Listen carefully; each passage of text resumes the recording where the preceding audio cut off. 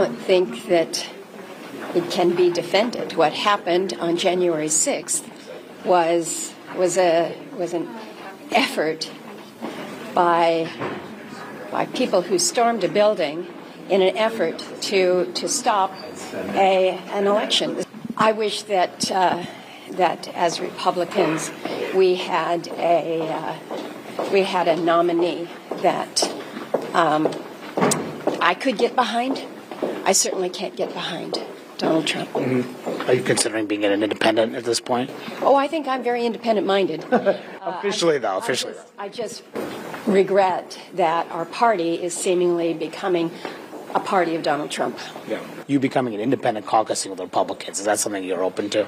I am navigating my way through some very interesting political times. Let's just leave it at that.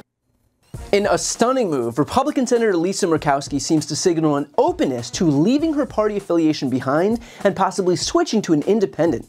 The implications of such a move would be monumental, considering the Senate is right now 51 to 49 Democrats or Republican. That'll invariably shift to 50-50, given the fact that Joe Manchin isn't running for re-election in West Virginia, meaning that Democrats are virtually assured to lose that seat.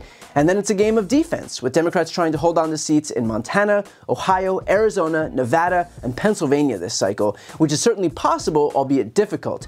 But if Murkowski were to leave the GOP, then suddenly Democrats might have at least an inch of breathing room that they didn't have before. Of course, that also depends on who Lisa Murkowski opts to caucus with. She could continue to caucus with the Republicans, in which case the GOP would still have control over the chamber. But then again, if she goes to the trouble of leaving the party, then presumably she'd try to actually send a message by doing so.